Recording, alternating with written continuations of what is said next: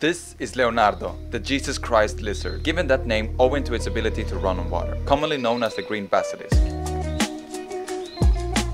I bought Leo when he was just a boy. He was fascinating to look at and I fell in love immediately.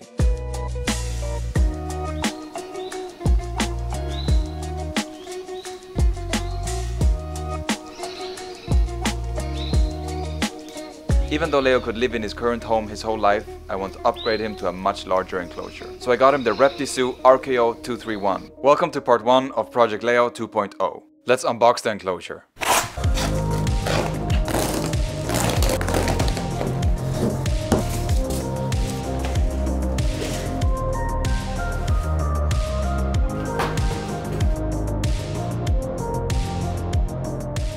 I'm gonna give you the Swedish evaluation here. First I'll say something good and then I'll say something bad. The first good thing is that it seems to be very high quality. The first bad thing though is that the terrain was covered with fiberglass or some sort of hair looking thing, and that was extremely annoying to clean. The glass was completely covered with that.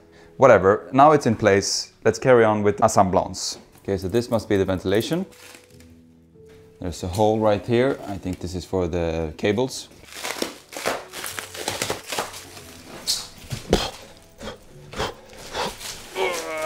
Everything is labeled, so that's very good. Now I just need to follow the instruction and see what's the next step. The first step is to put these 4 poles, and there are labels 1, 2, 3, 4. Let's do that.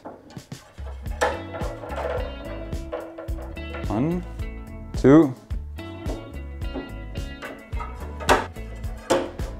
3, 4. Next step. Back supports are in. What's next? Step 3 is to install back glass and side glass. Okay, back glass. Now I need the gloves. Don't fall. Stay there.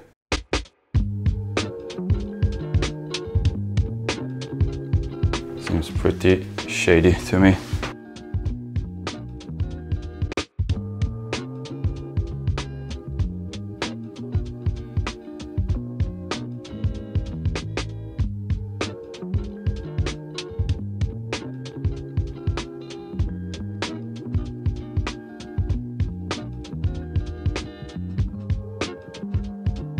Ragazzi, ti prego, come here and hold it as I slide it down. This on the bottom. No, this, the middle one, this one that I'm holding. I'm not gonna lie, this part was extremely scary. I was so afraid I was gonna drop the glass and break it. But luckily, with the help of my patient girlfriend, we managed. Stai calmo! No, Maci, no! No, no! Questo è da 1. Non puoi fare le cose a cazzo, devi fare le cose con calma. Next. Ora dice install of frame.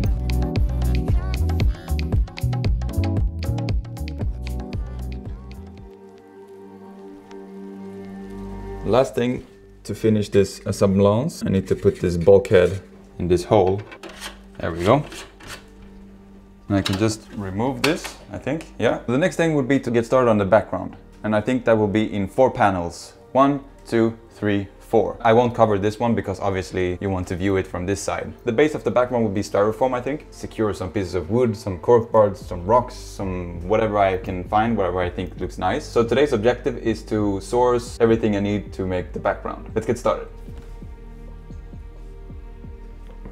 So before I go out and buy things, I think I have things laying around the house that I could use. So I'm gonna go around in the house and see what I have. Let's go, Mina.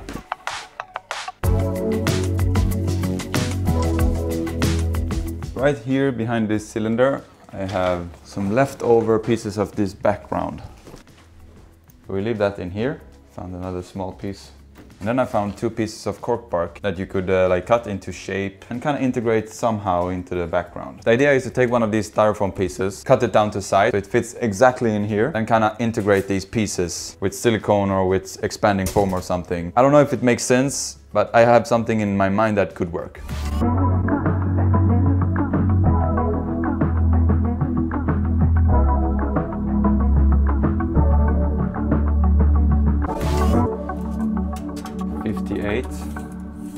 58, 64, 58, 64.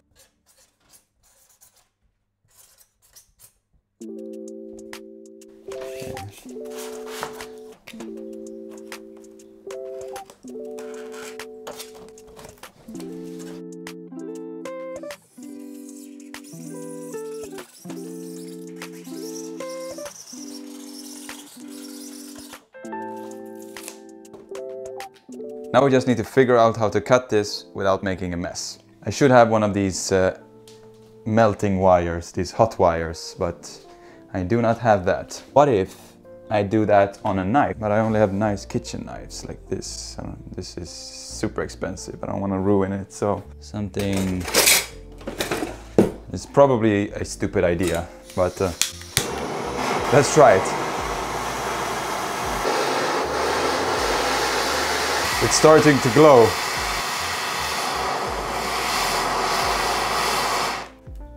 It's all red. Let's see. Oh, that's so satisfying. Oh, baby, it's working.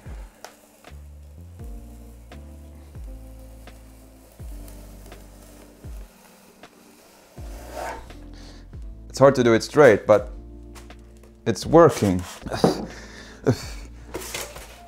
Should do this outside, perhaps.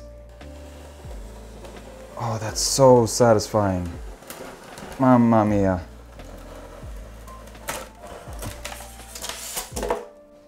And without a single crumble.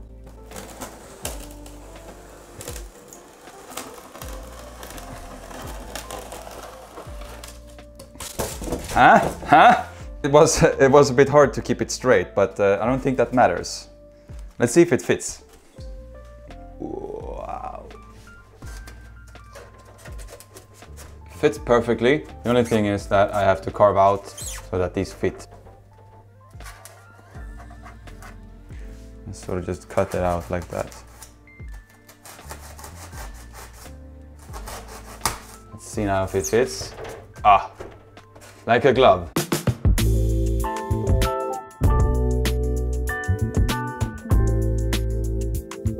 I think I have to go outside because it really smells like burnt plastic in here, and that's not good to inhale. So let's go outside.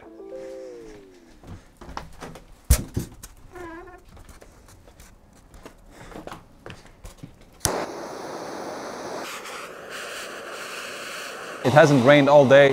When I go outside, it rains. That's it. Steady hands. Oh, it's so satisfying.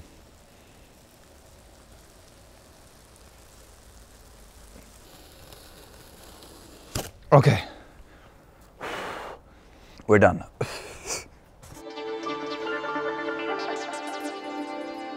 You see, when Leo is in the water section in this tank, he doesn't have enough space to swim or to move around. But I really think that in this new tank, perhaps we can see him run on the water. At least he could swim around in this new tank and have a good time. If you look closely here, you can see Leo almost run on water. Let me slow it down for you.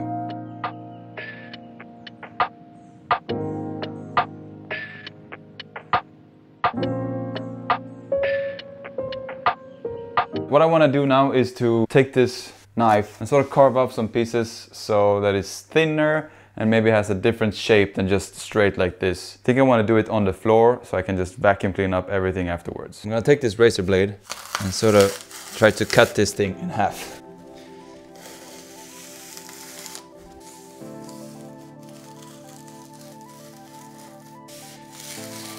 Then it's just a case of taking it off like this.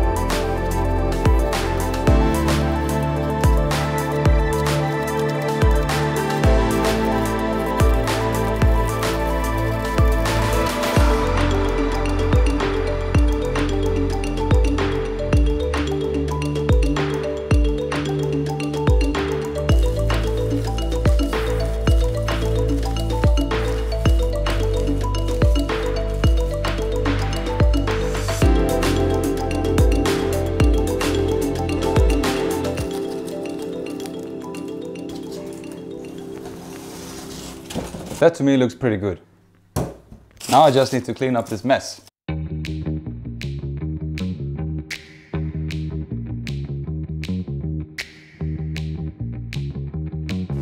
To be honest, I think they turned out to be pretty great. I mean, I didn't spend a single cent on this. It was easy to make. It took me less than an hour to make this all together with the cutting. Now I just want to see what happens if I pass over with this flamethrower.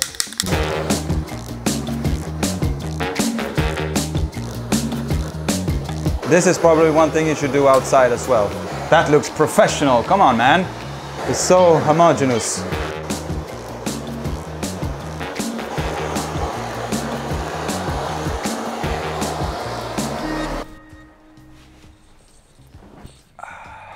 So the backgrounds turned out to be pretty great. I just have one concern. Leo has very sharp claws. He really likes to climb his current background, the cork bark. I'm just scared that if Leo decides to do the same thing on the styrofoam, it would just peel off. I don't think I can leave the styrofoam as is. Of course I wouldn't do that. I would cover it with something. I have to cover it with something that makes it very strong. So if Leo decides to climb on it, it won't peel off. But before that, I'm gonna enjoy my lunch. If you didn't know, I'm a chef. I also have a food channel. If you like food, definitely check it out. It's in the description. It's also in the card here. For now, I'm gonna enjoy my Pokeball and I see you later.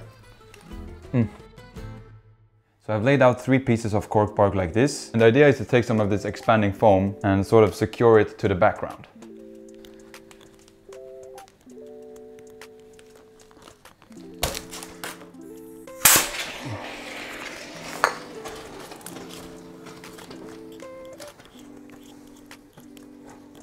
I do not recommend doing this at home.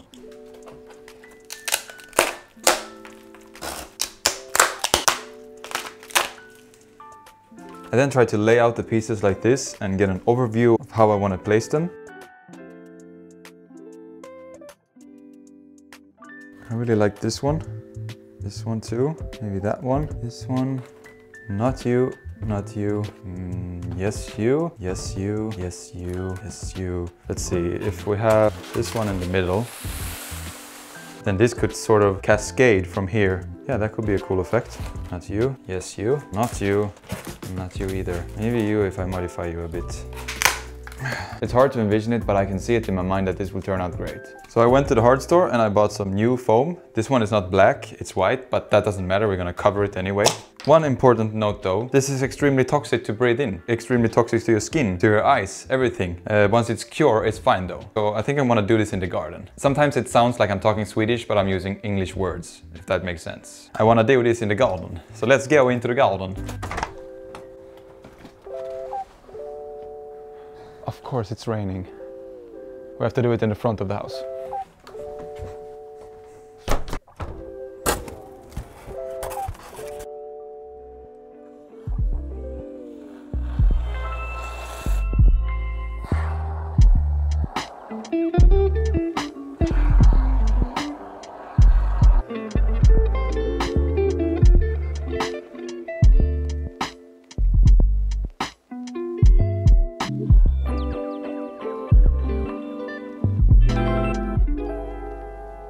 It's been about a few days since I added the expanding foam to the background, and I don't know what's happened here with the middle one.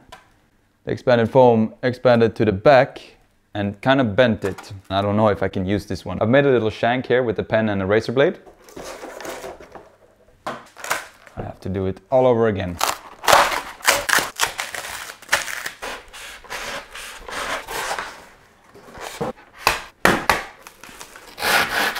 Ah!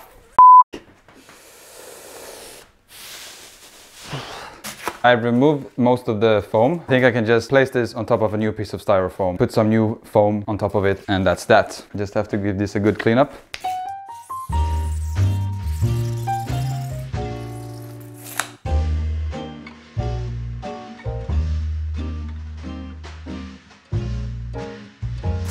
We can just do another time jump. We're back to square one with this. Tomorrow I'll have to fix this to the background somehow. This has to wait. I'm gonna carve this one.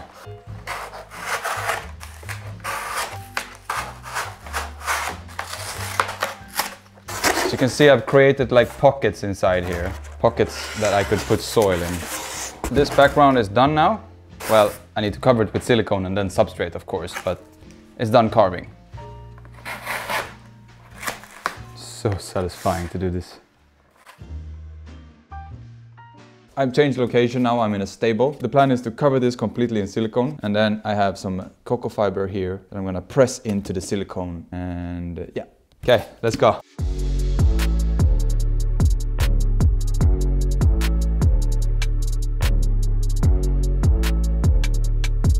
There are some places where I missed, but you can just go back with some silicone and cover that part.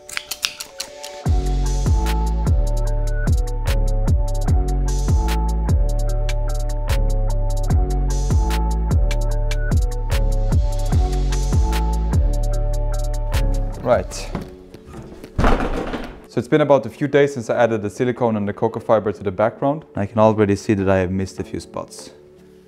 Like there, there, even here. But other than that, it's looking pretty good. And I siliconed this in place. So now I just need to cover this one and cover all the mistakes that I did here.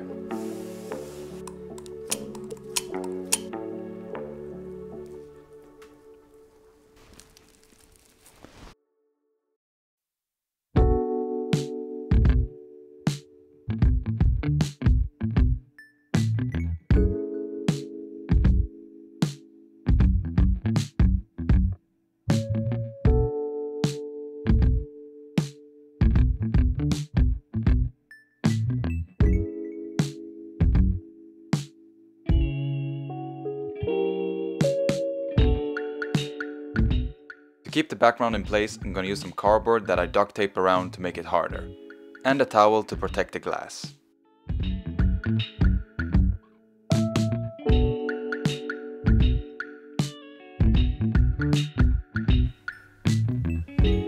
It's good, right? To fill in the seams of the background, I decided to try water lily clay. This is 100% clay that I mixed with cocoa fiber and water to create a paste.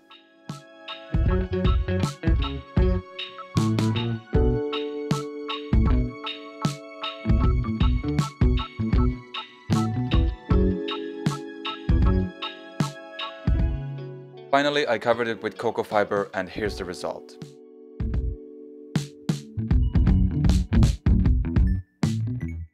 So that's all for today. Next time we're gonna test the enclosure with water, install the lights.